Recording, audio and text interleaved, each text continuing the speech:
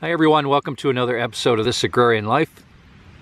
Today in this episode, I'm going to make every attempt to get through it without saying or or and.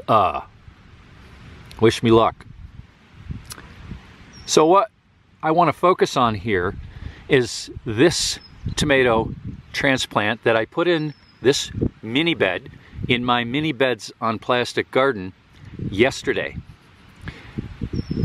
On either side of this mini bed are solar pyramids,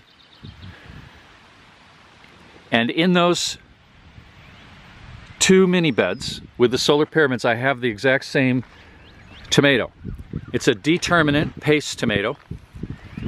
So on the same day I planted 3 tomato transplants, 2 with the solar pyramids, 1 without.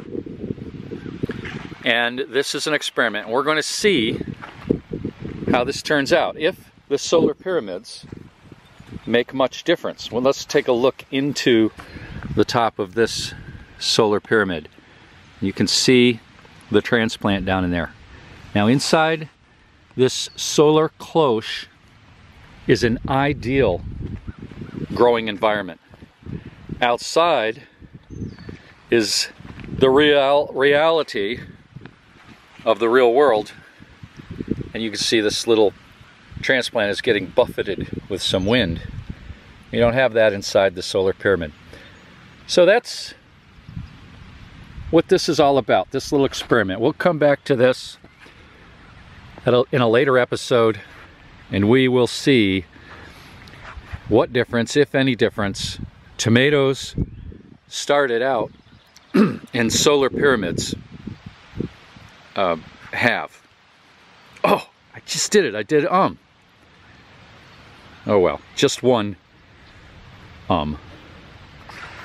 Thank you for watching.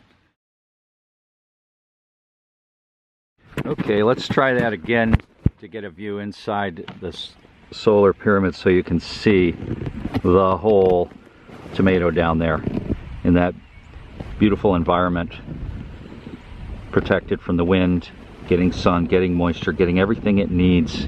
Heat, that's what it needs.